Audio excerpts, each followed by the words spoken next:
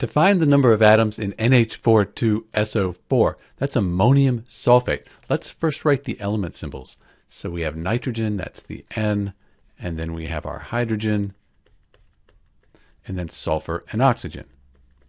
You can see from the nitrogen there's no subscript. So when there's no subscript after it, you assume that to be 1. So we have 1 nitrogen, but these parentheses, that means that everything in the parentheses will be multiplied by the subscript outside.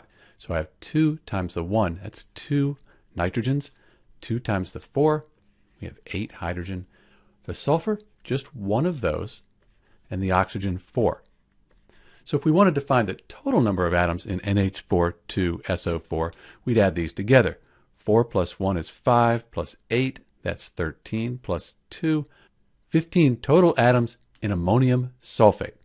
Sometimes you'll be asked to find the number of atoms, for example nitrogen atoms, in 1 mole of ammonium sulfate. To do that, you multiply the number of atoms of nitrogen times Avogadro's number. So 2 times Avogadro's number, that'll give us the number of nitrogen atoms in 1 mole of NH4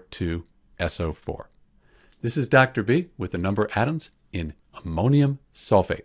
Thanks for watching.